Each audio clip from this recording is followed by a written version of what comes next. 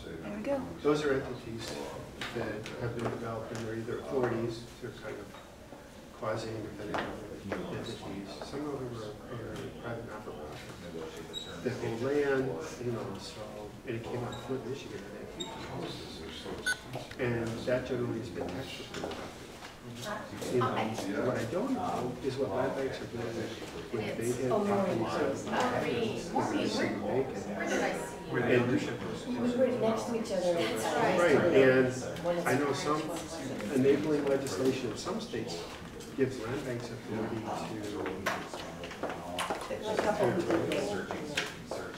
and I think land banks are the vehicle for that. Right. So there's a thing, the Center for Community Progress. We're going to get started. And it's a really good organization. It's a national umbrella.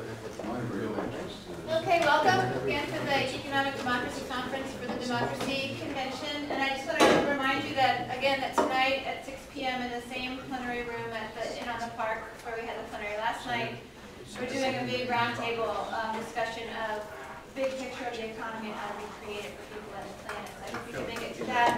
And that will be followed by a social event at the Osaka House at 505 State Street, where we can continue that conversation. You can meet with a lot of the presenters. So I'm excited now to introduce Nancie Koerbe, and this topic of this next talk is going to be sustainable solutions for local economies. Nancie is a founder and executive director and principal broker of Project REconomy, here, projectreconomy.org. And it's an Oregon nonprofit. She has 35 years of experience in real estate and is a professional public speaker, trainer, consultant, and published writer. She has trained extensively at conventions and customized in-house programs on sales, marketing, barter, strategic planning, telephone skills, customer service, market trends, economics, and winning in a tough market. I think what's really exciting is the work that she's been doing in Oregon to keep people in their homes and build up the economy, the local economy. Okay, thank you. All right, first thing I'm going to do is ask if those of you in the back, since we have a small group, could move up to the front 2 rows. Would be willing to become that uncomfortable? You can say no, but we're going to talk about resistance today. We're going to talk about why your movements aren't moving. You're going to start with that row, right? So I really, it makes it easier for me if you're willing to move up front and become a little bit uncomfortable. Because that's what you need to be asking your followers to do. Okay? So, come up front and be a little bit uncomfortable.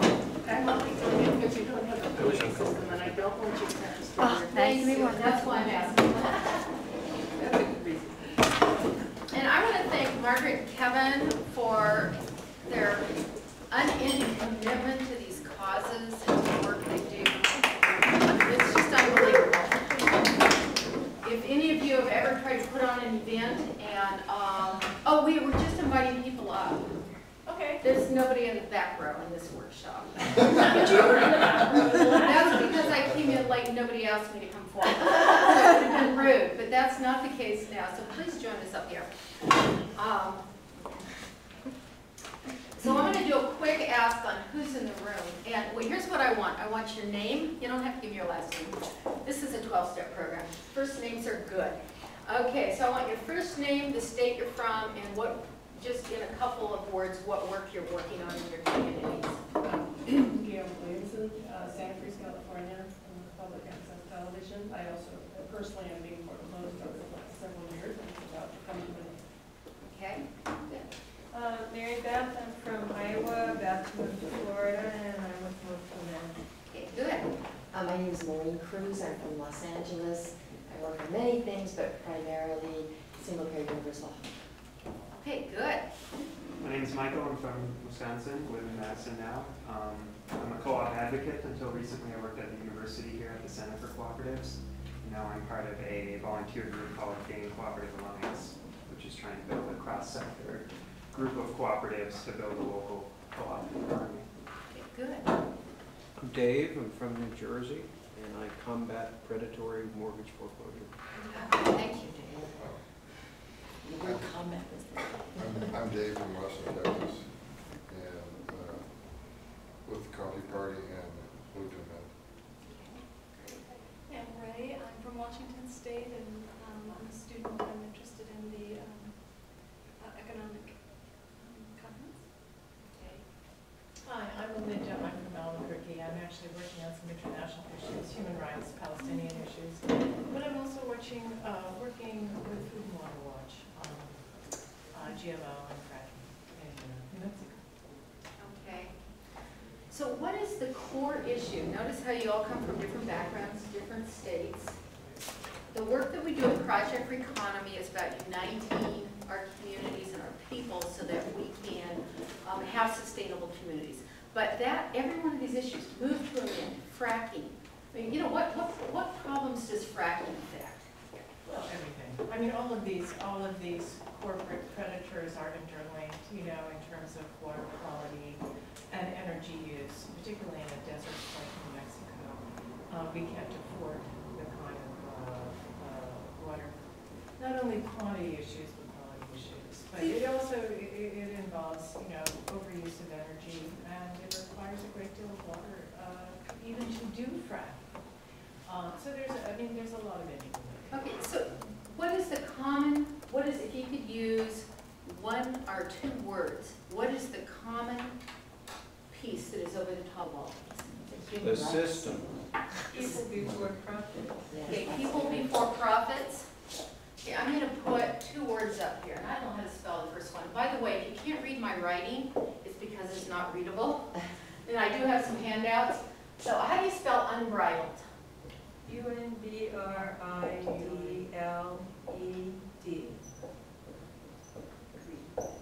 That is the core issue in every one of the issues at all 9 conferences going on. And the core issue in every one of our neighborhoods. And where does unbridled greed live?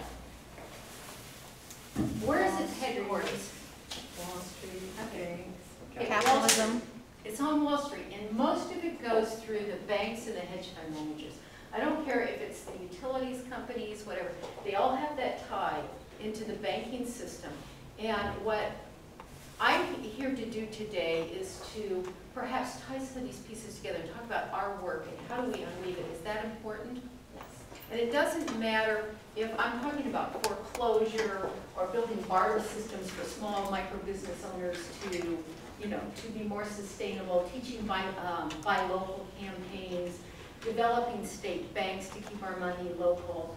All those are issues that we're working on, but it all comes from the same core.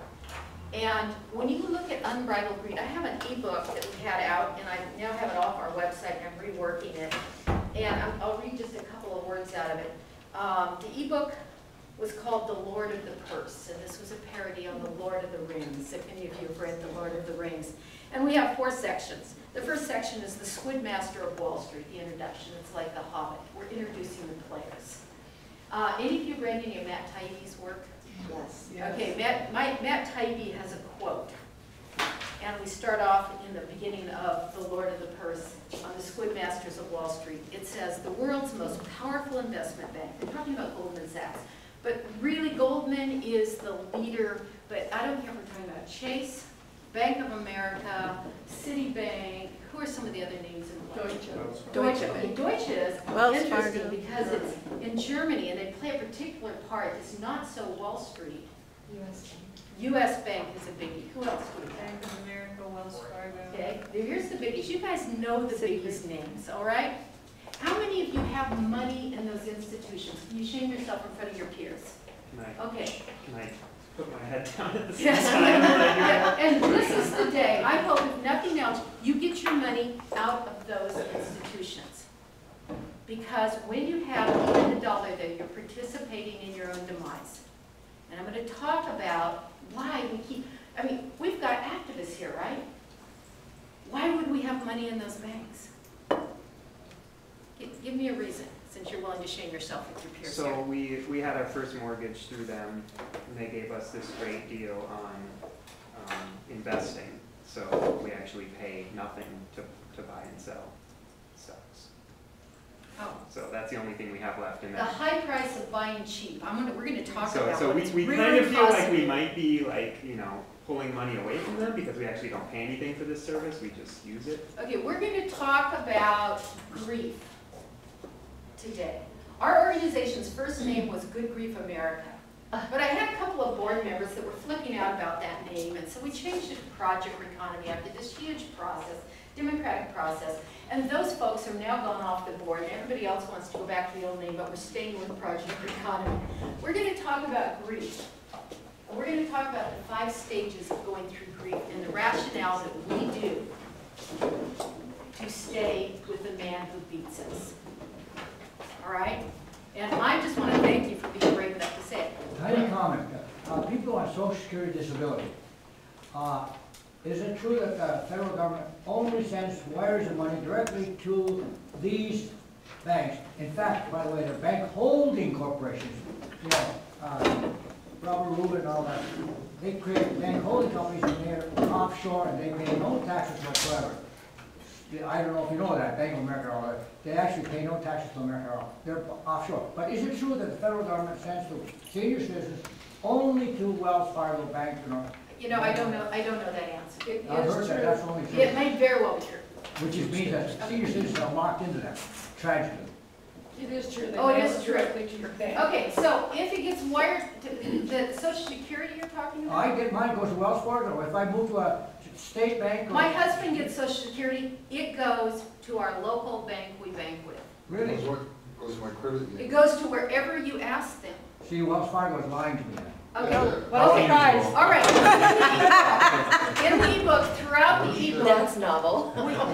we have the words You need written. to change that. Take it to credit union. What we have written repeatedly is, if their lips are moving, it's probably a lie. So, okay. So here's what Matt Taibbi said. He says, the world's most powerful investment bank is a giant vampire squid wrapped around the face of humanity, relentlessly jamming its blood funnel into anything that smells like money. Great. It's a phenomenal quote. And so we're going to talk a little bit about that today. This unbridled greed. What is greed? Greed is, and I looked the word greed up. Greed is good. Greed is good. It has moments. I looked at Wikipedia. You know, now that we're online, Wikipedia is a great source to go. It says greed is an excessive desire to possess wealth or goods with the intention to keep it for yourself. Then it goes on to say greed is inappropriate expectations. However, greed is applied to a very excessive, rapturous desire and pursuit of wealth, status, and power. So when we look at what drives Wall Street, is unbridled greed. Now, we can take that on and lose all day long. Or we can figure out how to quit participating with it. And that's, I'm going to talk about that, and I'm going to drive things home. We're going to talk about what we have done. I can tell you, oh, we did this. I've got a list here. In fact, I'll just maybe pass some of these back. Handouts and pass them around. This is why I want you closer. Send some back this way. I mean, this talks about the work we've done. But the work we've done isn't as important as the mindset and the frame we walked into this work. We got told everything we set ourselves out to do, that it was impossible, we were wasting our time, we were crazy. How many of you have been told this? There's no way. Now, the good thing is I couldn't hear that. And we not only have achieved everything we set out to do so far, but we have even bigger goals sitting in front of us, and we expect to achieve them as well. But we're not going to achieve them by taking the bull on by the horns. And I mean that. How many of you have been to Wall Street? Any of you went to Occupy? My husband and a few of our attorneys in our attorney network went, and they stood next to the big bull and got their picture taken. And I love to tell stories because you may not remember the facts. But if I can get you to take home the stories, when you're in the trenches of the war zone, if you can pull up the story, you can get through the battle. Are you all with me? Okay. And it's a story about how a bullfighter, any of you ever watch a bullfight, even on TV? It's kind of unpleasant. I have no desire to watch a bullfight, but they're part of, you know, some of the culture here on this planet. What happens in a bullfight? I want you to imagine this huge arena where the arena is full of people, and out comes the matador. What happens? The crowd cheers, right? Okay? Matador's all adorned, he's looking gorgeous, he's got his little tools. And then, across the arena, up comes a gate, and out comes 1,000 pounds of bull. That's Wall Street. The crowd goes wild. They cheer 10 times heavier for the bull than they did the matador. That's what we've got going on in America. They may say they don't want the bull, but they cheer for the bull and they stand behind the bull. And we keep our money in there. And what happens when we start telling the truth about what's going on? If we're the messenger with the truth, quite often they'll annihilate the message. What happens if the matador takes the bull on by the horns, right off the bat? He dies immediately. So a smart matador knows he dances with the bull. And what he does is he hangs that little red thing out there, that little flag. And the bull comes at him and he steps aside. And then he hangs it out here. And he steps aside and he throws little tiny spears in the back of his back until the bull finally is vulnerable and tired. And he gives up and he puts the sword in and fishes him. What do too many people as activists go out and do? Confront head on. They take it head on, or if the bull doesn't lay down for the spear early on, they quit. How often of you, if you've been on a team, an organization, you've got volunteers, and they're quitting before the fight is over? Okay. So we're going to talk about some of those dynamics and how we wove those into our work, because that's the core of this whole issue. And I don't care what cause you're for, they're all, the bull is the same. It's unbridled greed on Wall Street. And I've got to the point where I don't even make unbridled greed the bad guy. I'm not even at war with Wall Street. I'm dancing with Wall Street. I no longer participate with them with my money in any way I don't have to. And I'm unhooking in every way, manner, and form, and I'm training thousands and thousands of families all over Oregon, and it's spreading out across the country, how to quit participating and feeding the bull. And how do you let the bull wear down until you can just put the spear in? And so that's what our work is really about. And that's why we're winning on the tasks we're doing, because we don't expect instant gratification. What is our culture? Our young people want what? Instant gratification. And I don't know where that came from, but it doesn't work in human nature. So I want to thank each one of you for coming and being part of the solution. You're here because you care. You didn't give up how many days of your life and travel across the country because this was fun. I did. You did. All right. Well, a lot of these topics we're dealing with are what we kind of call root canal topics. They're tough topics to wrap your head around. So good for you, Maureen. I'm a dentist. I mean, you know, no, I'm not. I love root canals. Okay. I'm not. So addiction is the core issue that runs unbridled greed. And I've got a whole section on addiction in the ebook. And hopefully I'm going to have it up. If any of you want this ebook, hopefully it's going to be back on the website in the next couple of weeks. What is addiction? How do we deal with addiction? If we're just dealing with this as a war zone, we lose. If we deal with it as an addictive situation, we have the opportunity to start winning. We need some more. Would you pass this back? Anybody here a 12-stepper? Okay, we got one 12-stepper. I'm a retired geneticist, PhD in cancer researcher. There is such a thing called compassion gene or gene complex. And most of these people on Wall Street, they lack this gene. But they're addicted. They're addicted to their heroin money, just like some people collect cards or stamps or something. They're addicted to collecting money. That's where they get their addiction, but they lack the compassion gene. Exactly. And every addict has got some genetic makeup that makes it. Did you ever notice that some people can drink alcohol and they're fine and some people cannot? I was born into a household of a father who was an addict. So was my dad. Okay, he was an alcoholic, he was a workaholic, he was a gambleaholic, he was a sexaholic. My dad was a dad. Is your dad my dad? Probably, we are the walking wounded. And he married a woman who nobody understood what was going on with her. That was my mother. But she was a brilliant woman with high-functioning Asperger's. She was very educated. She had several master's degrees. She was a school teacher, and she could not do ordinary things. Giving birth was a default act that happened, so 3 of us arrived. But as far as caring for us, it did not exist. So we have, this is the dynamics I grew up in. And I had to spend years later in my adulthood going through recovery of living through that family of origin. And the reason I'm telling you this is because the issues we're dealing with, the solutions are not that much different than recovering from addictions or being a codependent. I became a raving codependent. Anybody here think that they're a codependent?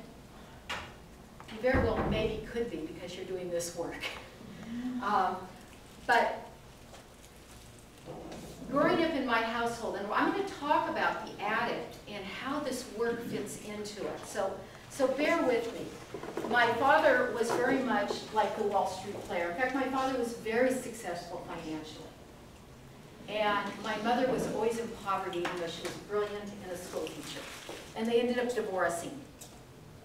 But as a child growing up, when my father came home, if I even had the wrong look on my face or said the wrong words, I would find his fist in my face and find myself across the wall, hidden.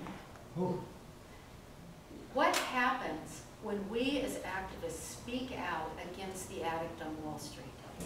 Didn't we just have a bunch of people arrested right over here for singing? Yeah. Do you know in my home of origin, I could have gotten a whipping for singing.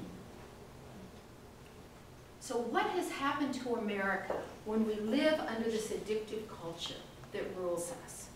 How do we start reacting? How do we handle things? How do we solve problems? What happens is to survive in it, we become codependents. And we rationalize behavior that continues the beatings. So I'll pick on Michael. You know, we rationalize why it's okay to stay with the man who beats us. And what was my mother? Who should a mother be? Shouldn't that be the person who cares for you in the home, keeps you safe, nurtures you? My mother wasn't capable. But what she did to keep me alive was that she would drug me. Huh. And I was a complete drug addict as a child until age of 8. Addicted to what? Phenobarb, Paragor, other very, very heavy drugs that affected my health that I deal with today. So, but that kept me alive because if I didn't open my mouth, I didn't get smacked. How does that correlate to the work that we're doing here today? How many millions out there know what's going on is wrong, but they won't open their mouth? I think lots more they know something's wrong, but they don't know what. They don't know what, and what happens if they find out? They look the other way. Paralyzed. They're paralyzed. And I was diagnosed until the age of 5 of being retarded. I was very nonverbal. Why was I nonverbal and acting retarded? I was heavily drugged.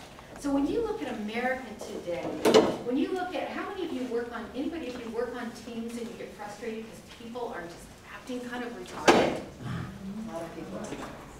But the whole country's on the drug of television. And that's a drug. Okay, that's a drug. That's a huge drug, and it's the one, they toke a little or they mainline.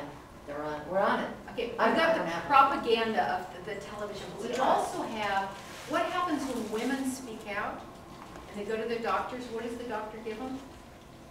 Antidepressant. Well, it used to be Valiant, but what is it today? Prozac. Antidepressants. It's Prozac. Antidepressants, anti-anxieties. It's called drug the bitch. Shut her up. I mean, we are so drugged on so many different things. So and one of the things I had to realize when we started into this work was to have compassion for those that came my way that I had to work with. Because I realized this work could not be done by Nancie and Mark, me and my husband. We were the founders. This work had to be done by the efforts of qualified others. And I'll tell you, sometimes the most ragtag individuals came in front of me, and we've served a couple of thousand families directly now in our state. And if you would look at those families, you go, oh my God, how did you get anything done with that group of people? Well, that's what I had to work with. And let me tell you, most of them came to me in PTSD, totally immobilized, their lives weren't working, yet they were smart, they weren't retarded, their actions looked retarded. They looked like the sleeping dead. That's what's going on in America. So when we start looking at what's the real problem, it is the addict versus the sleeping dead, the codependent. And you know, I expected my mother to protect me. She did the best she could. And you know what? When Daddy decided to climb in bed with us girls at night and rape us, it was a lot easier to do if we were not. And I'm telling you these really graphic stories because I want you to realize, number one, that is what's going on in America. And when we can start to understand that, we can start to make change. Go ahead. You've read Motherless Daughters. No, but I've read a lot of books. You should. But I've spent years in recovery, and it no longer defines who I am. See, I can talk about what happened to me without falling apart into a pool of snot and tears, because I've worked on recovery. America needs to work on a recovery. And it happens one person at a time. Wall Street has no power when they don't have codependents. So where does power come from? Who has the power? I remember sitting in front of some union leaders a few years back, hearing a lecture on who has the power. Who's got the power? When we're sitting there crying out of codependence, do we have power? Yes. Well, you have it, but are you exercising it? No. So how do you take back your power? And that's one of the things we did in our work. And I'll tell you, my members don't even know most of the time what I'm doing to them, because when they come in the chute, they are so in pain. They can't hear any of this. And I have to take them from where they are, give them one assignment at a time, and allow them to process through. And some of them go away because it's so painful and they can't face reality. The media has a term called MIGO. Any of you heard that term? It's an acronym for My Eyes Glaze Over. How much tolerance does the American public have for reality? Not much. Because if we face reality and we talk about it openly and we look for solutions, that fist might come out and pop us right in the face. My father used to train hunting dogs, and he had this razor strap that he slid into strips to whip the dogs when they weren't right. And he decided one day that was too cruel for the dogs. That became his tool of management for me. And I would have welts all over my body for nothing. Sometimes he'd say, that's to remind you not to open your mouth before you did. How is that happening in our culture? What happens when we speak the truth? You get punished a lot. You lose your job, you lose your friends, you lose your community of support. Go to jail. Go to jail? Okay, what about Bradley Manning? Yes. Did that man tell the truth? Yes. Yeah. Is he a bad guy? No. Look what he has gone through. It's a show trial. Because the addict does not want the truth out. And you know, we can look at, why isn't the Obama administration doing something for him? Any of you ever asked that? Because around the man, you know. You should go ahead. Yeah, they're doing it to him, but why? Why? They don't want the truth out. They don't want the truth out, but who? When you look at our politicians, they're like our mothers. Aren't they the people we elected to protect us? They're dysfunctional people, they're psychopaths, they have no feeling for others. There is no other. And some of them might be really, let me go, 1, 2, but let me get here first. Some of them might be really, really good people that went to Washington to do good work, and when they got there, somebody got the whip out and let them know how the rules run, and you won't get reelected if you buck this. And what runs our wars, our whole war machine? Corporations. It's this. It's the Halliburtons. And who was a major employer of Halliburton? Cheney. Cheney. I mean, you look at, the real issue is this. And our politicians, there's good ones there, are running scared. And here's what they do. They look at you, and if you get too threatening, it's like, let's get Maureen, Maureen. Let's get Maureen some Prozac. Okay? And that's what they do. Or you can be sent to jail, or you can be made a spectacle of and set an example. And that is why we don't have change. These issues we deal with are so easy to fix. The problem is our codependence. Yes. So, I'm setting up my talk with that. We're going to talk about our work we do, but I think it's so important to understand who the enemy was. I sat in a workshop in US with a delightful couple who talked about socialism and communism and Vision for the future. the future. But what was the big word that was? They didn't want to use socialism? No, what was the? It starts with a C. Help me. Communalism or Capitalism. capitalism? That one. Now, I've been looking at capitalism all of my life because I trained business people for decades. Capitalism, is it the problem? Crony capitalism is a serious problem. That's what we have right now. Fascism, which is the next step, is a serious problem.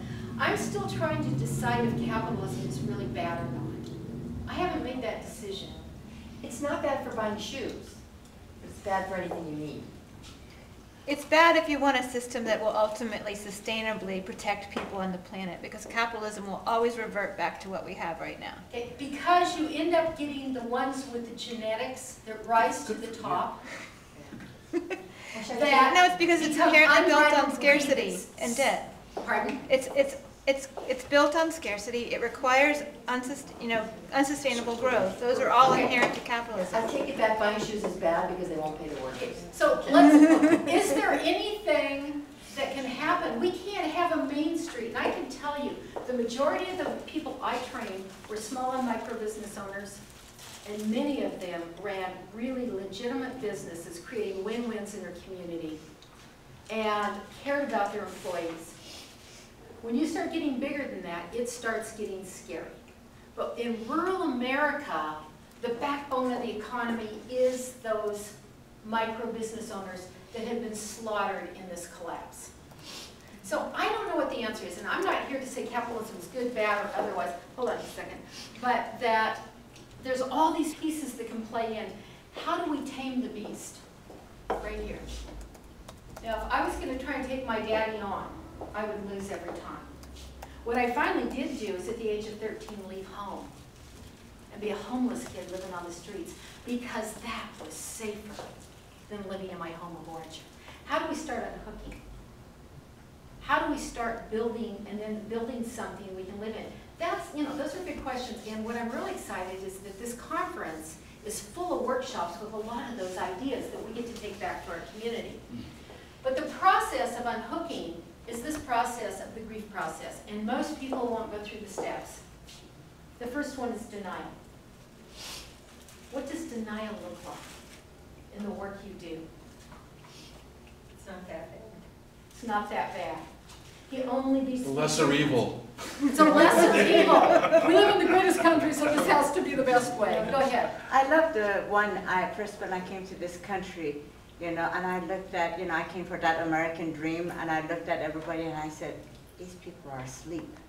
And then How else can you dream? Yeah, but then they said to me, at least we have freedom here. This is what they told me. How much freedom do we have when we're debt slaves? Yeah. How much freedom do we have? Okay, comment back here. Yeah. I went to St. Louis College.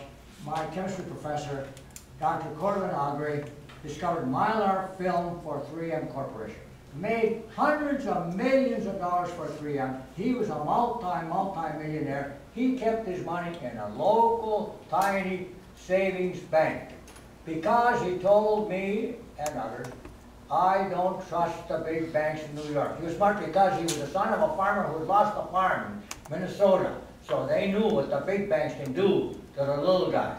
But the last thing that's very important is that, when I was in Russia in 1991. Khrushchev just had gotten in power, or Gorbachev had just getting in power, and the Russians, I speak Russian, and I speak Finnish, and English, of course, and German also. They told me, why don't the Americans come and help us become free? These were the average Russians. These were the average Russians. You understand that? And my grandfather was one of the two that started the humane work, like I told you that before, here in America. But who stopped that process of the Americans helping the average Russian? Cheney. Cheney, the war machine. If you have peace, you don't make money on, the only peace, you make money on war. Okay. So, you make money on all kinds of things that hurt us. It's called the man who beats you. And how do you quit participating with the man who beats you? So denial. How does denial look? Well, it's okay to keep my money in Bank of America because I get this free trading thing and I'm rationalizing it. This is denial. What is the stage out of denial? Anger. Anger. And I've got them up there. Anger. In our culture, is it okay to express anger? No. No. So we get shut down very quickly. Only in balking. Only in balking. Okay. So there's places where the rules fit. Interesting. When I have families who call me that they're underwater in their house and they are drowning and they have borrowed from every line of credit they have, they've racked up to keep that house going. Then they borrowed from every family member. Now they've taken their debt from one unsustainable position and multiplied it to many. That was then I said, why did you do that? I asked them, why did you do that? And I got to tell you, we did a little bit of it, but I stopped early. We had a IRA that we were borrowing on for our house. And one day I woke up and I said to my husband, this is bad. These banks won't be there for us in our retirement years. We've got to quit draining this. And we stopped. They tell me, why do you think people tell me I have to keep paying this unsustainable debt? Well, maybe you know the statistic. People always think it's going to get better. I forget exactly the number, but a huge amount of Americans think that in 10 years they'll be millionaires. Okay. Okay, that goes right back into what? Denial. Denial. And they think it's going to make them happy. One of the things with the addiction gene that these Wall Street bankers have, if they make $1 million, are they happy? No. Never. Well, If they get a little double high. it, They get a little high for for a few seconds. If they make $2 million, are they twice as happy? So this whole American dream, I've got to get rich or I can't be happy. What's wrong with it? It fits into denial. And when we realize that the American dream, the bowl of candy we were handed,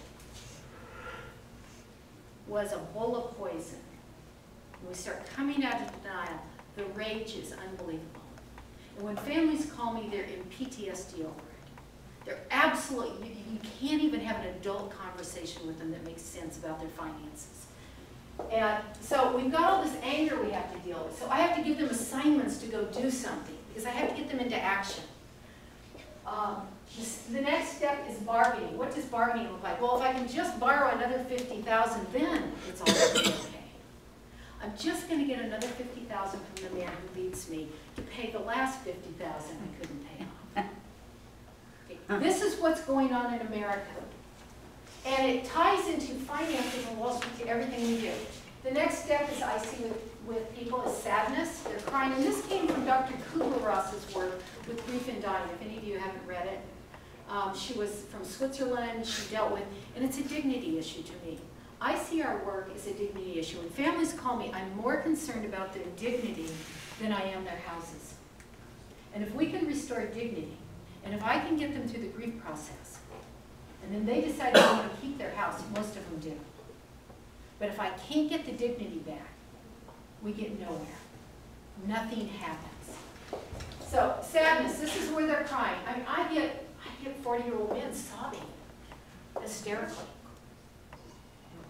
I get men who call me 3-4 months later after we started the process and say, I was on the verge of suicide when I called you. Now that's really scary. And you know, that's the fastest rate of suicide is men in their 50s now. Fastest growing rate. Well, because they fight. What did our culture tell us? I mean, one of the things I cover in the books, I talk about who are we? This collapse is the perfect storm for us to reinvent who we are. I mean, this is a blessing. Reinvent how we want to live, how we want to be. Who are we? Are we human ownings? Are we our McMansion we're losing? Are we human doings? Are we that job we lost? That job we didn't even like? That was a man who beat us. No, we're human beings. And so I work with our members. We're not human ownings. We're not human doings. We're not human beings. We're not defined by what we own. And so when they can get past that, all of a sudden power starts coming in. And how do you move people from where they are to where they want to be? You do it when they take their own power back. You finally get to acceptance. And here's where I know I've got someone I can work with, is when they say to me, I'm willing to put my house on the table. It can go, it can stay, I'm fine either way. That's when we start to have power. When I have people who call me up and say, I'm going to die if I lose this house, where are they at? They're way up there in somewhere in insanity between denial and anger. I have to have this house. I mean, you got to hear this reasons. I said, oh, really? Why do you have to have this house? Because if they can't let go, we can't save it. Why do you have to have this house? I mean, the stories are unbelievable. I had one who says, well, I have 2 pit bulls. Pit bulls? Tell me about the bulls. Well, there were rescue bulls, and nobody else will take them, and the pit bulls will be put down if I lose this house. And I said, you know, I don't have capacity to save pit bulls. That's not part of our mission, but I have compassion for you. You're going to have to come, we're going to have to get past that. You're going to have to be willing to put this house on the table if you want to save it. And maybe we can't, maybe we can. And he was so in PTSD about the pit bulls, we couldn't move him from here. And he disappeared. I'm sure he's been evicted. I don't know. It's out there somewhere. The party's over for him. Now, what's worse, being evicted with the pit bulls or finding a sustainable solution for the pit bulls, putting the house on the table, and putting together a really smart plan? Maybe he's going to go in the end, but wouldn't it be more powerful if he did it with his own feet instead of being thrown out? Mm-hmm. That's power. And so we don't have evictions. I mean, our members don't have evictions. If they work with us, we either create sustainable exit strategies where they walk out the door feeling like a real victory, or we create sustainable long-term solutions to keep them in the house, and that's a victory. Tiny comment. One of my sons is a neurophysiologist, neuropsychiatrist. He's trying to help the young boys that are coming back, and the middle-aged coming back from the wars. Some of them have got real problems. In fact, some of them have arms and legs. They're really depressed. And he thinks about this. You have to be very careful, and I'm going to ask this question of you, because have you or any in your group ever considered, rather than, say, giving them Prozac or Zoloft or something, yeah, I don't give Prozac and Zoloft. But giving lithium carbonate. Okay, I'm going to stop you there. It doesn't cost money. Listen, we've got to stop there because we've got to stay on target. Oh, okay. Okay, we can't go there right now. But anyways, don't give them Proloft because they might. It just ruins it. Go ahead. But she's not a doctor. I'm not a doctor. I don't give drugs. And I don't tell people not to take drugs either. That is something that they've got to make their own decision on. So we're dealing with this process all the time. When you're out on the streets dealing with your issues, we're all in the process somewhere, all the time. And the people we're working with are in the process all the time. And one of the things I try and do is get our members educated on this, and when they go back into, when the stress comes up and they get a call from the bank and they're losing, they start going back into denial and anger, I will stop them. And I'll say on the phone, stop. You need to stop. What stage are you at? Where's your power? And bring them back around. And if we don't do that, we get caught in this gerbil wheel from hell. We wonder why our mission isn't moving forward. So when you talk about denial, you're talking not just about denial of the problem, but denial of the possibility. And the whole thing. Denial of the possibility of moving on, that's a denial. Well, that's what would stop people. And sometimes moving on is a great idea. How many of you have homes you own, you live in? When you bought them, did you say they're going to bury me in this house, or this is a house I'm going to have for now? The house, right? Yeah. And the average statistics over the years is that a homeowner in America stays in a house 5 years. hit mine for 40. Only 40, so, you know, It's just a temporary. But there's people who stay 2 years. So, you know, when we look at this, most Americans didn't buy that house forever. They bought it probably for 5 years. Yeah, when we get into this crisis, this house is not, it's something that it becomes part of who they are. The lack of ownership of it destroys their being. And this is the case with so many of our issues. Go ahead. Part of me thinks that that's part of the problem, though, is that the real estate market was so buy and sell, and just don't think of it as a long-term Speculative. anything. Yes, I mean, Yeah.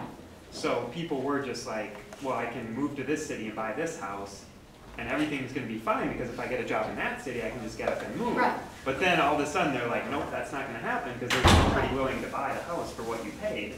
Right, because That's what part did of they the tell us? problem. Real estate always went up. Yeah. And when I put my license back up in about '02 and started realizing what was going on in the market, I was sickened.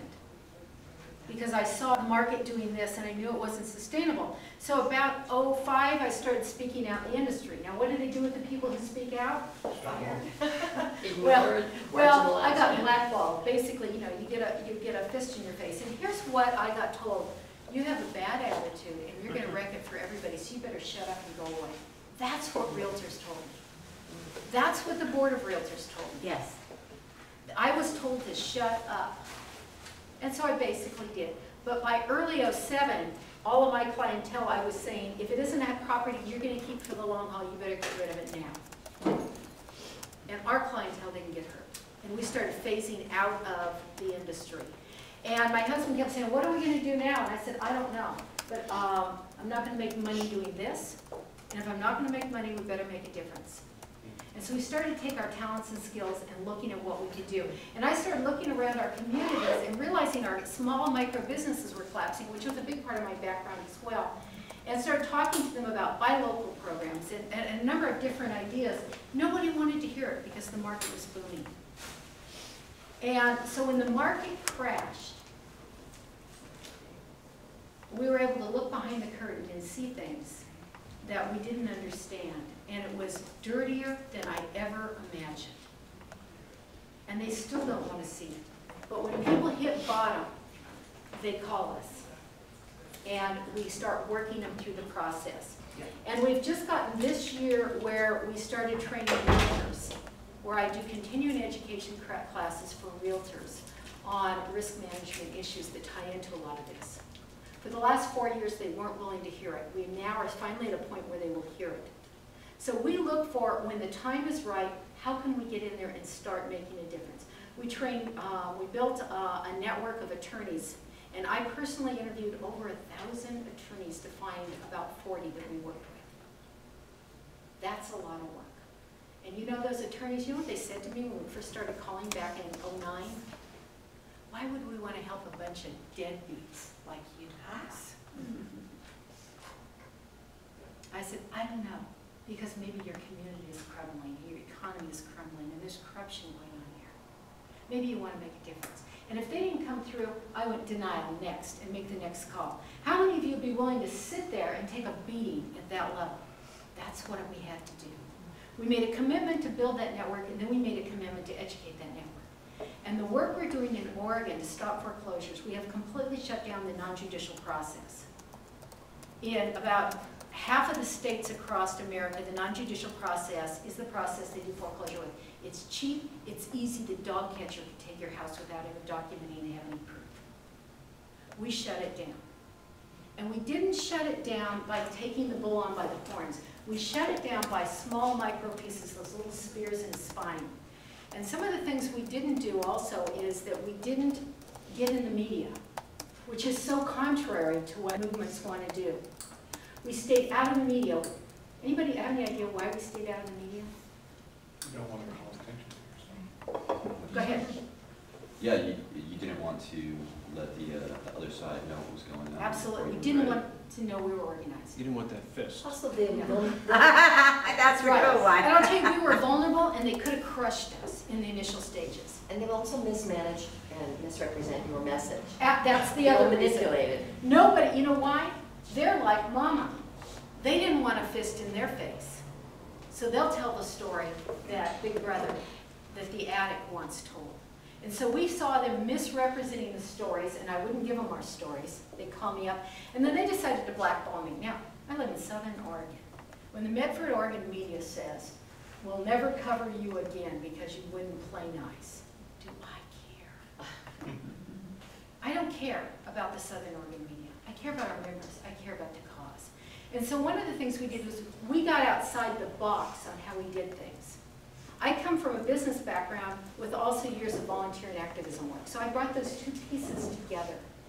And I looked at it very differently. And I not only was getting pushback, of course, from all kinds of mainstream folks, but the nonprofit organizations were giving us pushback. Well, why aren't you marching in the streets? Anybody want to know why we didn't march in the streets? You're busy.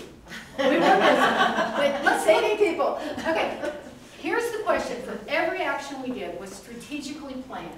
If we marched in the streets, and I'm not down on marching in the streets, and we might very well do some marching in the streets when it makes sense. But when you look at here's the question I ask. What is the intended outcome of every action? So marching in the streets, what would be the intended outcome? Attention. Visibility. Visibility in media. Did I want it? No. No. Okay? So, not only that, when you had a whole community that was frightened and shut down and scared and had been whipped and beaten by the addict, and they were all codependent to this piece, and it was forbidden to talk about it. That was one of the things. When my mother divorced my father finally, she would leave us with caretakers. Who would she choose for caretakers?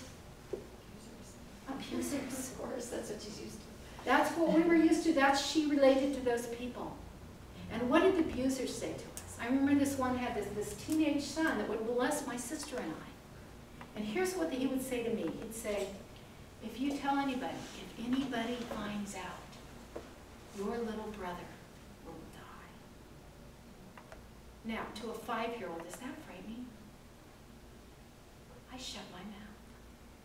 We got a whole community in Southern Oregon and all over America that's got the same syndrome going on.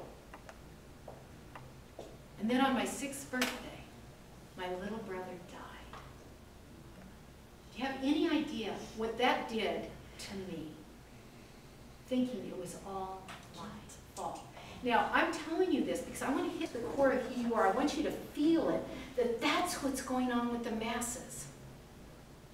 They're afraid their little brother's going to die if anybody talks about forbidden territory. So here I have a ragtag group of members that are somewhere between here and heavily in PTSD and in great grief. Are they going to go march in the streets? No. No. Now, here I'm in rural Oregon. We had a white community. If I was in Detroit and I had a colored community where the people knew they had been oppressed forever, and there was a sense of community that you could join them together, marching in the streets would have worked. And it is working in Detroit on this cause. But if it's going to backfire on me in Southern Oregon, it's better not to do it. So I got a little flack that I wasn't playing the game right for a nonprofit. And here's what I'm going to ask you all to do is be willing to get out of the box in your work. And I'm going to talk about some of the things we've done. We continually got out of the box and did things the way it was going to work. Every question, what is the intended outcome? What is the intended outcome? Margaret called and asked if I'd come speak at this conference. I mean, I'm taking 4 days out of the office. I get 200 emails a day. And you know, I'm going to get back and have at least 1,000 emails. And I'm going to be buried. So what was my intended outcome? Not to get buried in the office. My intended outcome was to come out and share what we do and make some connections so that we can take, if I can share the work we do that helps anyone to take their work farther, and meanwhile glean from some of the brightest minds across the country that are coming here that I can take back and make a difference in our community. And we may not do cooperative housing the same way these guys did. We may do it the Oregon way. But what if I pick up 4 ideas that I can implement? And so, what is the intended outcome? Every strategy has got to be strategic. And you're going to take a lot of flack for whatever you do. So when we look at these players, when you look at them, I look at my daddy as the player that was the Wall Street addict. I look at my mother as the co-addict. And what she did to drug us and just keep us numb. And it was the best she could do. And in therapy and 12-step programs, I had to forgive both of them. Just like I have forgiven Wall Street for being less than they could be. Because if I'm at war with them, they will take me down. What I can do is quit playing with them. I can quit being codependent. And here's the one thing, when I grew up and I finally got married, what do you think I married? I hadn't had recovery yet. Abuser. An abuser, but he looked so good. He didn't drink, he was a nice Mormon man. Okay? No drugs, no alcohol, no, you know, couldn't have sex until you got married. Oh, this is everything I didn't live in. Hell, I had sex since I was a little kid with a, you know, love at home was so wonderful in our house of origin. So I thought this wonderful Mormon man was going to be my salvation. The guy beat me with religion. And it was a horrible relationship that I survived 7 years and left. And I had to forgive him. But what I did was I unhooked and quit playing with that man. I had built in my own business career about $250,000 worth of assets by the time I was 29 years old. And that was a lot of money back then. He blew through all of it in a couple of years and told me I wasn't good enough because I didn't have more. This whole game of insanity, of dysfunction doesn't work. And I spent all kinds of codependent time in trying to save him, get him to see the light. How many of you have gone to your leaders and tried to save them and get them to see the light? Oh, yeah. And, Like going, you mean lobbying? You go to Mama, and she can't hear you. I want you to see her as Mama. Go ahead. Unsuccessful. Pardon? Unsuccessful. Unsuccessful. Yeah. Well, here's what we My did. job was Because on the line. back in the end of '08, when the market crashed, I realized our business definitely wasn't going to go anywhere. We had some reserves. I had next to no debt except for this house. And I said to my husband, Mark, we're in trouble. We're going to have to call that bank. It was Washington Mutual Bank that became Chase. We're going to have to call them and ask them for one of those modifications while we figure out how to regroup here. Does that all make sense? Mm-hmm. Millions of Americans did it because the Wall Street banks got bailed out. They promised to work with us. So we called up, and here's what we said. Hey, we're the good guys. We've got 800 credit scores. We've got equity in our house. We have next to no debt, and our income is down, but we can rebuild. Can you help us for 3 to 5 years? They said no. They said, no, we don't work with people like you. That's what they said to me. They don't make money on you. Well, here's I'm going to show you exactly what they did. And this ties into every single cause out there. They don't make money off, I mean, they didn't help people like me. And I went, what? They said, you have to be 90 days delinquent. And I thought it was just me. We had so much shame in our house, so much grief. My husband was so depressed that he couldn't even leave the house. I used to tease him a little bit. I'd say, you look so low, you look like you put a newspaper on the floor and hung your feet over the edge of it. You know, the guy was low. And one day, we decided to get out of this mess. And so we kept calling them, and they said no. So we decided to go with new rules. Quit making the house payment, right? I was borrowing to do it. I was borrowing from our IRA. Stupid. But I was in denial, and I was being a good, obedient American. Yes. Yeah. I mean, what? We're good people. We pay our bills. We keep our promises. Does Wall Street keep their promises? No. No. Okay. So they have a different set of rules. So what we did is we quit paying, the last payment we made on our house was it was February 1st, 2009. That was 4.5 years ago. And we quickly started doing the paperwork. And our paperwork, because we've been self-employed, was 88 pages. And we had a fax machine that didn't have an automatic feeder. And we'd load it, and we'd send the paperwork in. And anybody guess what they did with it? They couldn't find it. They couldn't find it. They couldn't find it. This went on. Every week I'd say to Mark, keep your attitude. It's your part-time job. You know, just keep doing that. We're going to do it. Man, we're tough. We're strong. I mean, I've lived on the streets. I've survived the worst of it. We can survive this one. We can make them see the light. Where was I? Bargaining. Denial. Denial. And after 4 months, they threw us in foreclosure and denied us a modification. And the reason they denied us a modification was that we didn't have all our paperwork in, and the paperwork missing was no proof that homeowner association dues were paid. Oh my God. I live on 2 acres in rural southern Oregon. There are no homeowner association dues. We sent that in so many times, but they denied us for that. We finally, when we started doing this work, I came up with this analogy that in all those offices they have this big wheel they spin, and we call it the wheel of misfortune. And whatever the little ticker lands on, that's your reason to get denied. And I've been saying this for 4.5 years, and they're, you know, your dog's toenails were clipped wrong. You know, any reason is good. Too many assets, not enough assets. Too much income, not enough income. Oh, too much forbearance. Now it's been too long. It's all your fault. It reminds me of when, you know, something wasn't right in the household of origin, and Daddy would have to get his whip out and start whipping us because it was all our fault. That's exactly what was going on here. And so when they threw us in foreclosure, I said to myself, they've screwed the wrong person now. And we started digging into the paper. We had a stack of paperwork about this high I'd sent. It was over in the corner. And I said to Mark, you're the reader in the household. You read everything in that stack. He says, I'll read it.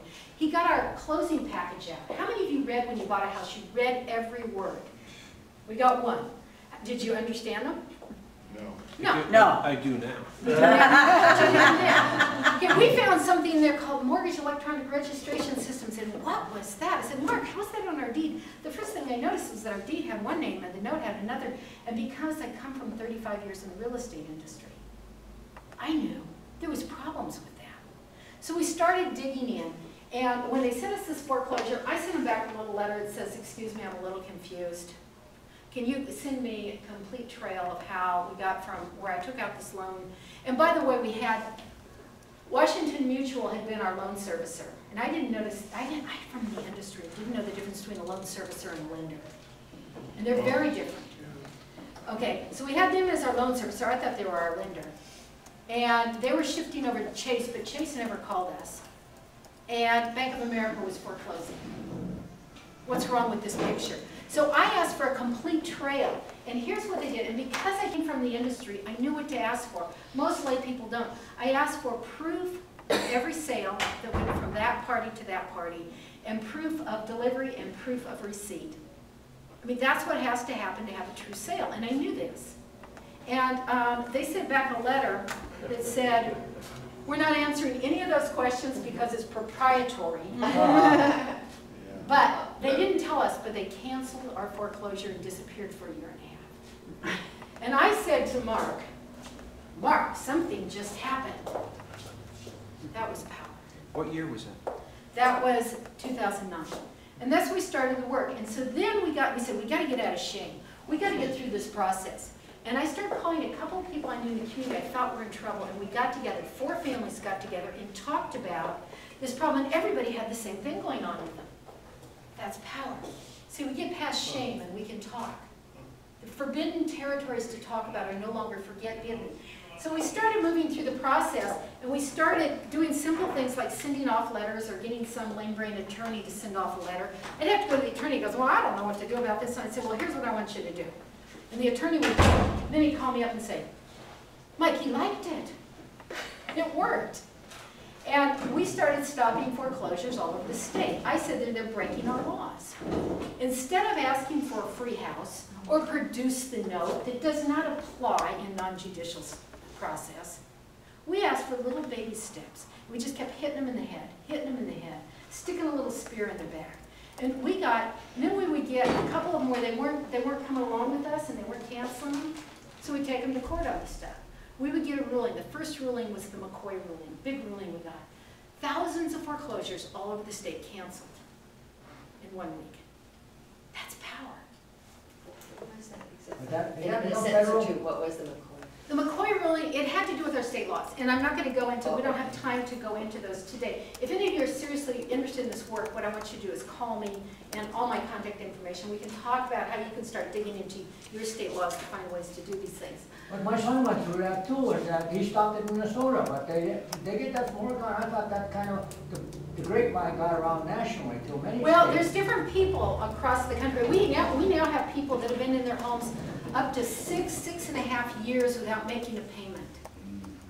And the banks couldn't take the house from them because they couldn't prove that what the Well, bill was. Here's what, and I'm not gonna go into all our rulings, but we are getting probably a ruling a week now, and the banks are running scared, and that's power. Because we're out talking about forbidden topics in the courts. We have a four-legged stool we use. One of them is the legislature, and how do we work with our legislature? One of them is our legal system, and trying to rein those guys in was easier said than done. But we've been very successful at it. And one of our goals was to stop non-judicial completely in our state within 3 years. And we did it in 2 years and 11 months. Brought it to its knees. Now they have to go judicial, which all states can do. The problem with judicial is it's about $10,000 for the bank to file it, and if you object, it could be $150,000, $200,000 just stalling them. So why does that give our homeowners power? They'll come forward and start negotiating. Our members, for the most part, are not asking for free houses. They want a sustainable solution. They want today's market value. They want today's interest rates. And they want the mess cleaned up. And we get it. And we do it. I can't get people there unless they take back their personal power by letting go of the house first. They have to be willing to let go. So we're now to the stage where we're at judicial foreclosure. We just got a big Supreme Court ruling. We took it all the way to the Supreme Court and spanked the banks, and it was fun. Federal Supreme Court? No, our state Supreme Court, because real estate laws are state laws, so that's where they have to go. So that was a lot of fun. The ruling was what?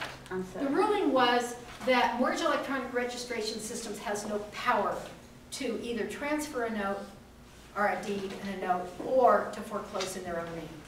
So if MERS is on our deeds, they can't foreclose non-judicial.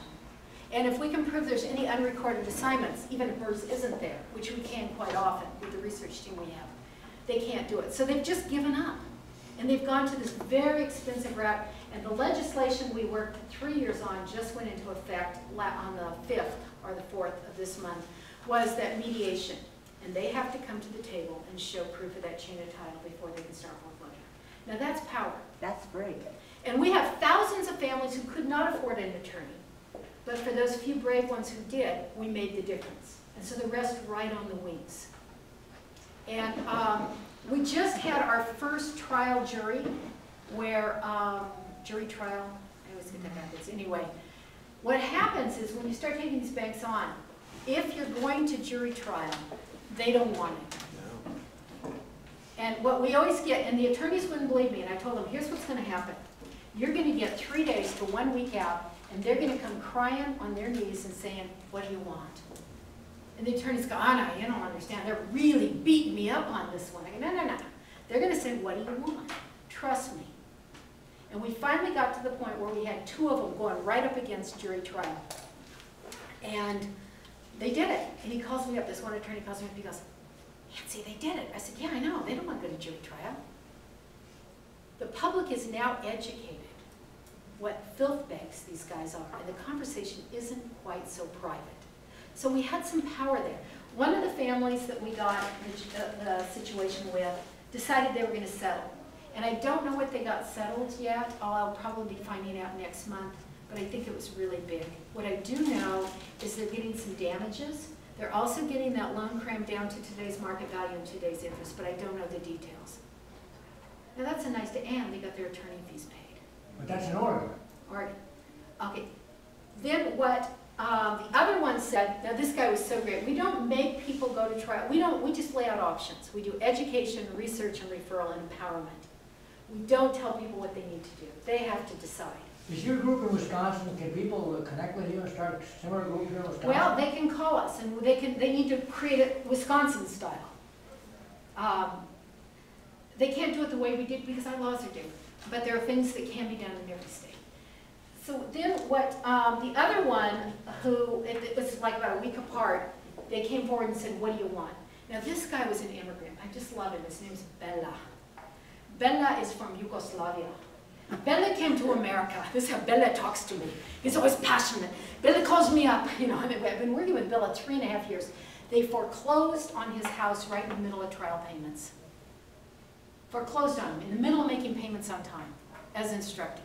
They told him to quit making the payment and then start doing this trial payment, and they foreclosed on him. 3.5 years ago, we've kept him in the house the entire time, and they came to him and said, what do you want? And they offered him like, I don't know, $50,000 or something. And he says, no, I don't want $50,000. I want my dignity. See, he gets it. This is not about a house. He wanted $52,000. No. He says, I have a daughter who was born here. I came here with my wife. We had a daughter here because we want the American dream. How do I face my daughter? She is pregnant. He gives me this lecture. She is pregnant with my grandson, who's going to be born any day. How do I face them with no dignity? This is a dignity issue. This isn't about our houses. And this is how he saw his dignity playing out. The next family might not. I really don't care if they fight. I care about their dignity. And this is how Bella lived out his dignity. And he told them they could go fly a kite, he'd see them in court. And they showed up in court. It was the most conservative county with the worst rulings we had gotten in the state. It's like, oh my God, we're in Washington County with this thing. And they had these jurors who came in who were appalled at what happened to me. And they turned on Chase. Yes, that was power. And here's what he got right on the ruling right there. He got $10,000 that day, but his damages ruling is coming up in September, and the minimum will be $220,000. And he has to decide if he wants to keep the house or not, and we'll deal with that. So it's a process still ongoing. But is that a great day? Yes. Now here's what it really did. What message did it send to every Wall Street bank about screwing people in Oregon? Don't go to court. Don't go to court. You better get to the table early, and you better start playing nice. Now this is called taming the beast. And this has been our agenda, and we've been really successful at it. And one of the surveys we did early on was to try and understand who our people were, who our members were. We did no advertising. I can tell you, advertising does not work to bring these people in. Why do they not respond to an ad if you put an ad in the paper that says, help for foreclosure? They are embarrassed. Embarrassed. Okay. They're used to being scammed. The scams are abundant. You know how many of They've us already been scammed. We had one family that came to us, $12,000 was all they had to do, and they went and borrowed the money from her Korean mother. $12,000. And this company was going to fix the problem. Do you think their phones worked after they got the 12 grand? No, there was no fix. The money is gone. So fear, shame. Shame is right up in here. I mean, it's just, shame is just embedded in this mess. There is so much shame. When I first started doing recovery on my childhood, I was so ashamed. After all, wasn't it my fault that Daddy had to beat me? He told me so every day. After all, wasn't it my fault that my brother died? He died of cancer. How could that be my fault? You know, but this is the shame in the under the American umbrella. So we wanted to know who they were, because we weren't advertising. The people we got were just people who showed up. It was all word of mouth. And they showed up a mess. They showed up broken. And we realized that 80% of the people coming our way were small and micro business owners. Interesting. And were these people deadbeats? They had been the backbone of our communities. The average micro business owner in America employs 3 families. And when they lost their business, those families lost their work. And a lot of those people couldn't collect unemployment. So they weren't even counted on the rolls. In Southern Oregon, we estimated, even though they said our unemployment at the height was at 12%, that we were really at 30%. Unemployment, underemployment.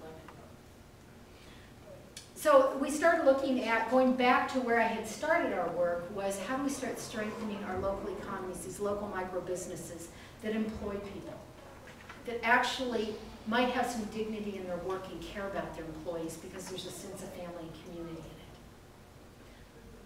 it. And that's our next phase. Our fourth leg is building and strengthening those micro businesses. I just like to see an intimate run. When I was a young child, I was picked up by the bishop, the Catholic bishop in Duluth.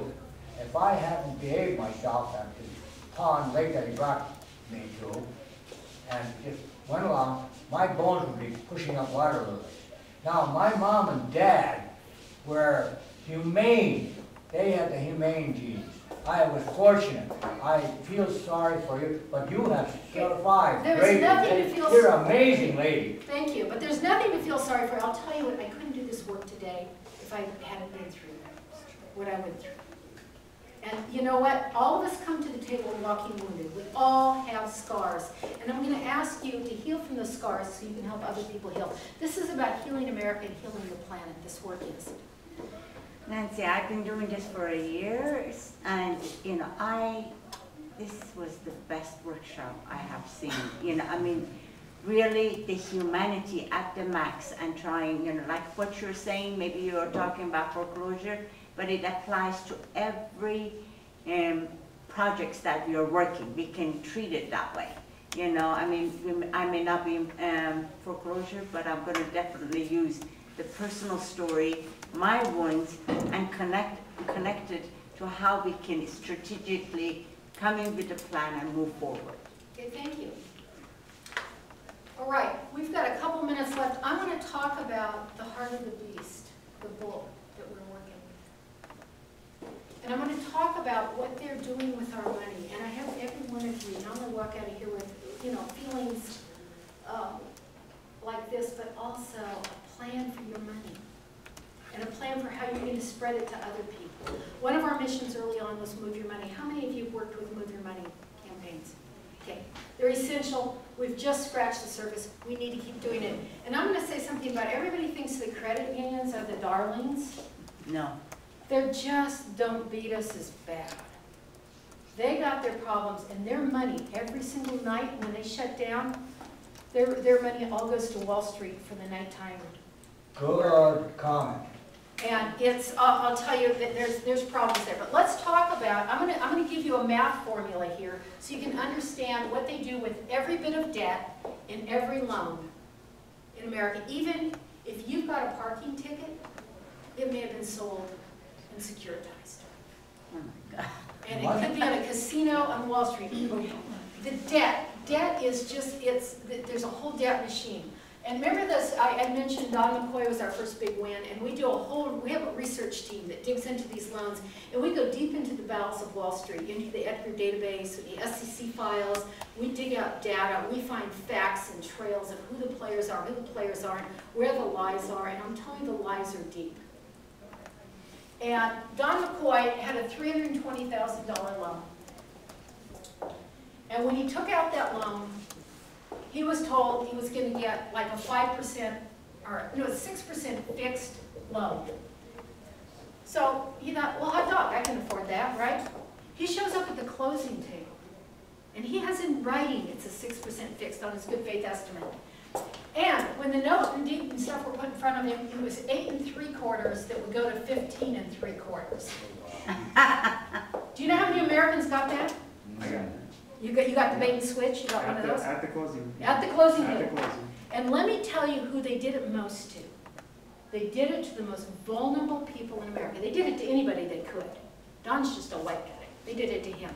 But the blacks, the Latinos, the Asians, the fellas, it was guaranteed.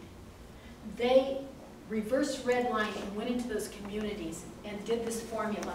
And I'm going to show you why, because the formula is so, so profitable.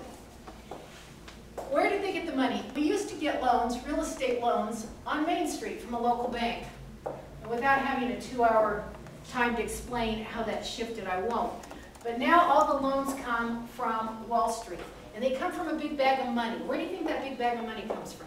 Thin air. Federal Reserve. So was thin air, but what? From the Fed? That's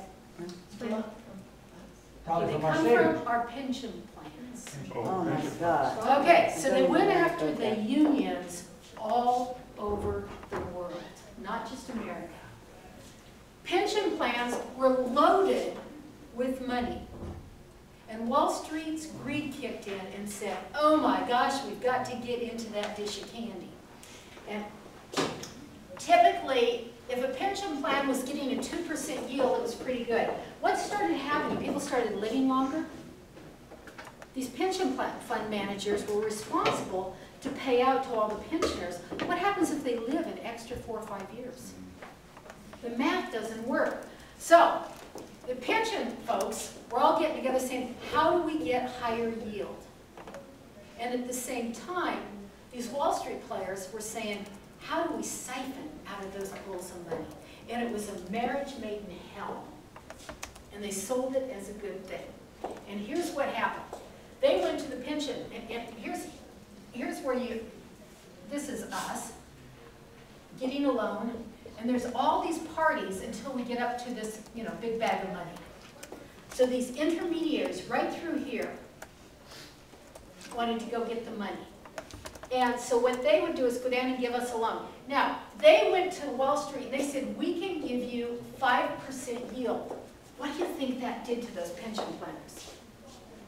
They were hot dog. And they go, well, how safe is it? We can't do risky stuff. And they said, you're not even going to believe how safe this stuff is. This stuff is gold. It is AAA rated. This is your lucky day. And this is the sale they made. And they had all these guys on Wall Street that rated the different investments. And what were they? Anybody know what they were called? Rating agencies. Thank you. And who were some of them? Standard & Poor? Moody's. Okay, so we know who these players are. There's about 4 or 5 of them. How does Libor get into this? Libor is another thing. Story. Okay, so you've got these rating agencies, and these things were called mortgage-backed securities. Pension plans did not buy our loans, contrary to belief. I talk to people all the time, they go, my loan was sold and sold and sold. I go, no, that isn't what happened at all. Your money came from here, and it shot right down to fund it right there. It was never resold. What changes is the servicer, and you think your loan is being sold. So one of the things we do in our office is to go find out who's the chain, who are all these players, and where did the money come from, and how much was actually taken out. So you got this 5% yield, and you got these rating agencies. They have no idea how to rate this stuff. So they started making it up. When I first started talking about this, people like, yeah, Migo started going on. Well, it's now all common knowledge. They admit they made it up. And what if Standard & Poor said, no, I don't know if I can rate that AAA. They'd run over to another house where they get AAA. So they were competing. Now this is a place where unbridled greed and competition are not good for America.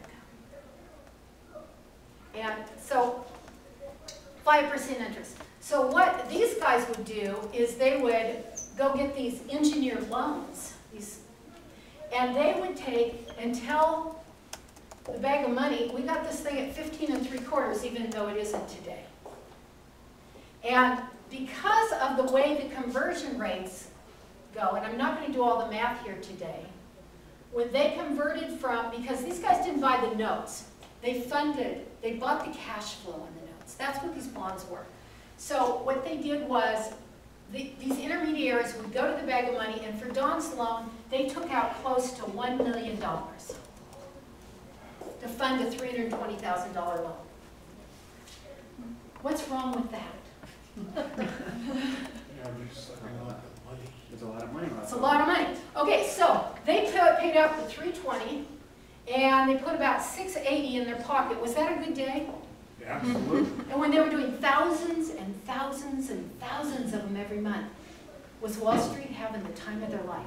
This is unbridled greed beyond what most people can. When I first started digging into this and getting and looking at these numbers, and I'm real strong in math, I kept saying they couldn't have.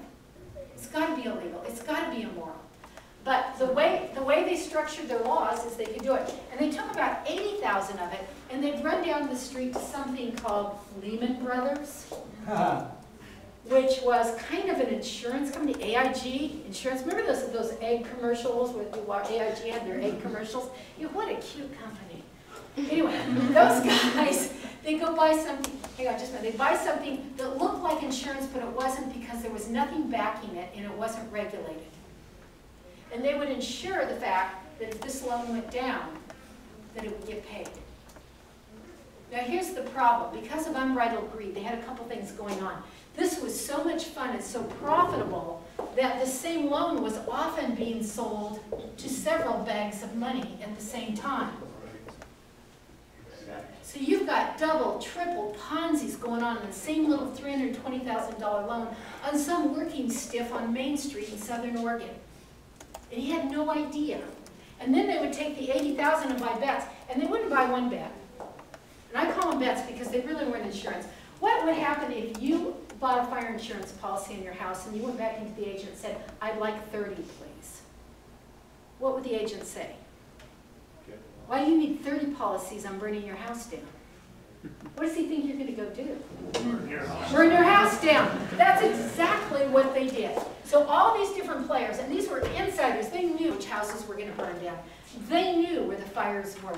And they bet heavily, and it cost them pennies to buy it. And they went to groups like Lehman and AIG, there were a few others, Goldman Sachs had some of them. And they take a little bit of that money, and they would just bet on this poor slob. Now what happens when they knew he was going to get in trouble as soon as that loan started ratcheting up, right? And they knew when it was going to be. So what they would do is they just wait. And a lot of times, I'll tell you, in the Latino and Black communities, we saw these ratchets happen sometimes in month 3, not 2 years down the road. These loans were geared, you know, hey, you're not even going to believe it. You got an $800 a month house payment on the McMansion. The mariachi player and all his families thought, hot dog, we got a lot of bedrooms, the whole family moves in, you know, the casa is beautiful. And so, but month 3, all of a sudden, it was a $3,000 house payment. They didn't know what hit them. Number one, they couldn't even read the paperwork, not because they were stupid, but it wasn't in their language. And so this was, you know, they knew when these things were going down. This was engineered. So then what happened was when the bets started coming in. So if you only had one, let's say that with Don's they only had one. You got $1 million Ponzi on the front end because they know Don's not going to make the payments, so they'll take some of the 600 and make the payments for a while they're working on foreclosing you. That's a Ponzi. But when this stuff, if they can get him foreclosed, the cash could be as much as $10 million on his house alone.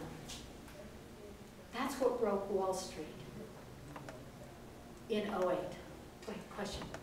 John Cassidy wrote a book called All Markets Fail, and he tells his story in that book. It's really interesting read. Yeah, there's a bunch of them out with it. This is, you know, we first started coming up with this from our research. People thought we were nuts. Now, I tell them we all know I'm nuts, but I'm not wrong. That's good. So what they were making, they made a fortune going up, they made a quadruple fortune coming down. So when Don calls in and says, hey, can you help me? Can you know, get this thing that's ratcheting out of control back to normal? You promised me. In fact, when he objected to this loan at the closing table, they said, don't worry, we'll fix it when it starts to go Yes, that's what they always say. That's what they would say, and they couldn't. So what these guys were really excited about, these intermediaries, is that when Don called in and said, can you help me, what did they tell him? You have to be 90 days late. Right. Why? Because some of the credit default swaps were written to cash in at that point. The casino starts cashing if we can get people to quit making their payments. And this is why the banks, and recently, I don't know if any of you saw in the newspaper that there were 7 whistleblowers, and I think it was a case in New York, I'm not sure. Several whistleblowers that were pulled into this case. They were from all over. Did you see the case? Bank of America, where Bank they of were given the America. $500 bonuses and the gift cards. Gift cards. 10 or more foreclosures a month. Yeah, and these people were like minimum wage people, so it's like they're desperate, right? So you got a debt slave sitting there on minimum wage, and the only way to get a bonus is if you deny people modifications who qualify and they had quotas every single week. They didn't meet their quotas, they got fired. If they did meet their quotas, they got to keep the job. And if they went beyond their quotas, yes, you too can get a gift card to Bed, Bath, and Beyond. And we were saying this was going on, and what did they say to us? You're nuts. That's a conspiracy. I said, no, it's not a conspiracy. This is a business model, and they're doing it right out in the open because denial and codependence is so deep in America, and this is such forbidden territory to open our eyes and look at. They can get away with it blatantly. Just a quick anecdote of how deep this really goes. My wife, one of her first jobs out of college is working at Anchor Bank, which ironically is on Main Street, right up on the square. And she was in the marketing department. They had meetings where they would go around the table and strategize how they could get people to overdraft on their account to get that $15 fee. Yeah, yeah. On both housing payments, credit cards, all kinds of debt, they will also hold that stuff till past the grace period. And we've got lots of families who paid on time and were in default and foreclosure and never missed a payment, but it was because of that grace period issue when the junk fees start coming in. And here's one of the things that these, you know, you call the servicer, like we have Chase is our servicer. They don't own our loan. We found where our money came from, and it's in a trust. But they make more money. It's been proven that they make 46% more just on servicing issues off of foreclosure than on servicing a loan.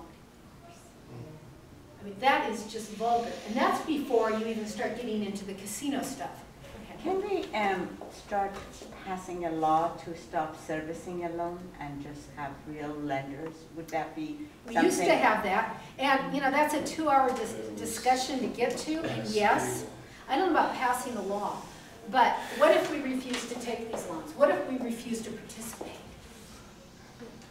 But most people don't know I have to get one. Here's what Mark and I did.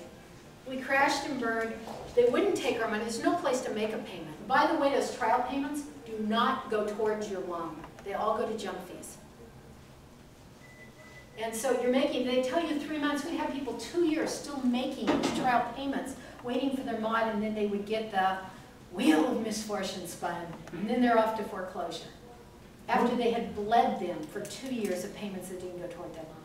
The most cruel president we've ever had, believe it or not, and I'm a Democrat, Bill Clinton. Because in 1999, he allowed the removal of the Glass-Steagall Act, and that's what allowed all of this to happen. Okay, Will, I'm going to stop you, and I'll tell you why. At all our meetings, we don't allow, and this is not our meeting, but I am the leader, we don't allow political banter on this stuff.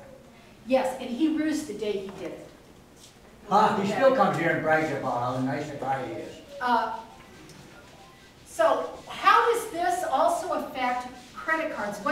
Are they doing the same formula to credit cards? Yes. Yes, and they're doing it with student loans. They're doing it with student loans. Yeah. They do it with car loans. You get your car loan from the credit union, you ask them if they keep that loan, and if they don't, you go elsewhere to get the loan. If they're selling their loans to the secondary market, you go find someplace else to get a loan. Keep that money on Main Street. And here's why I tell people to move their money. You have $100. I have people say, oh, I don't have much money, I'm broke. I only have $100 in Wells Fargo. And I go, well, what do you think they do with that $100? That's your money. The first thing they do before the door is even hitting you on the backside out the door, they have loaned that money out. Let's say we're going to go, what's your name, Michael? Say, Michael wanted to restart his credit. Just went through a real bad time in life, and he wants to restart his credit. They say, hey, Michael, we'll help you. We're Wells Fargo.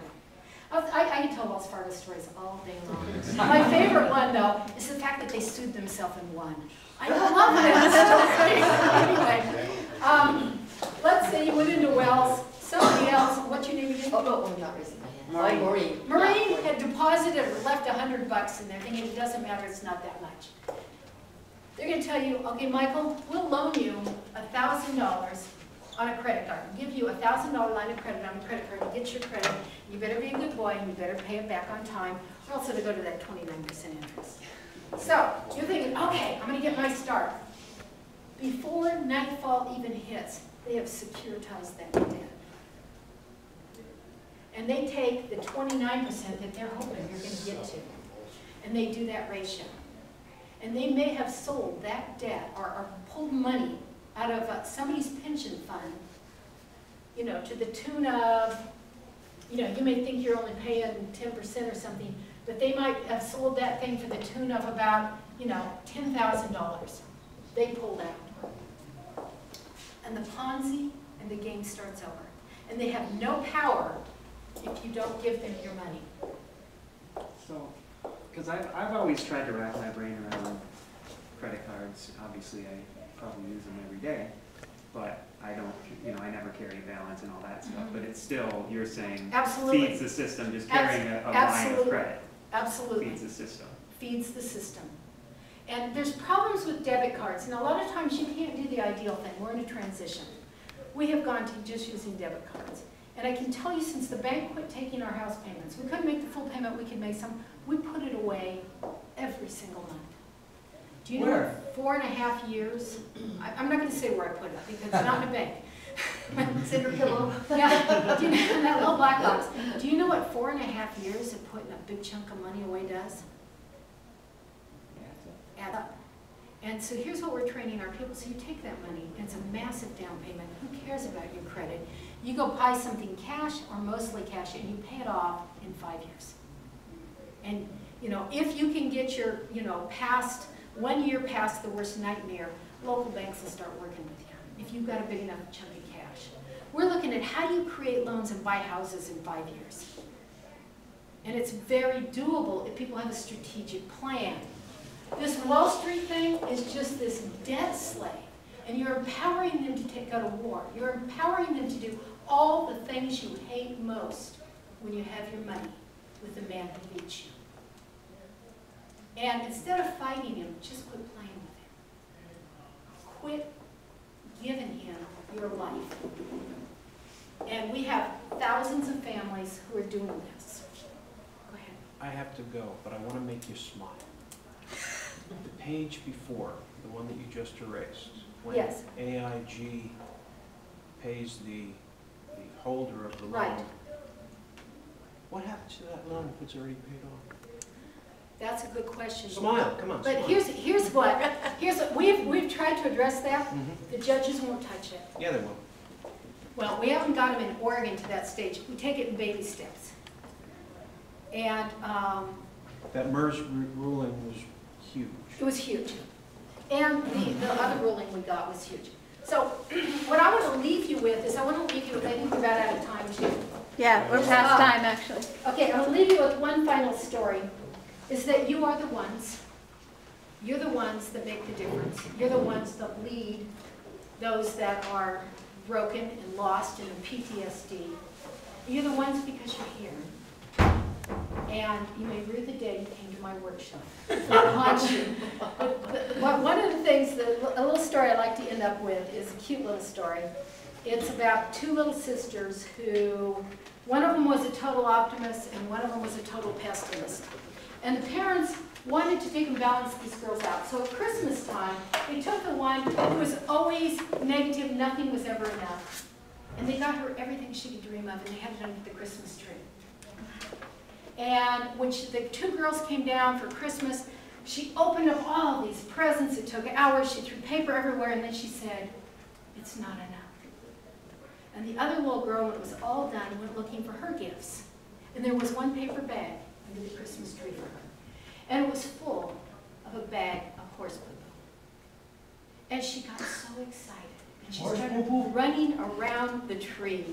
And the parents looked at her and said, "What is going on with her?" And she said, "With all this horse poo-poo here, there's got to be a pony for me." So I want to send you off into the world catching ponies. You can ride to take to where you want to go. But you've got to have a plan. You've got to have a vision. You've got to get out of denial. And you've got to be compassionate with people as you take them through that process. And I hope, as you're out there catching ponies, that I hear from somebody. If any of you want to be on our mailing list, just send these around.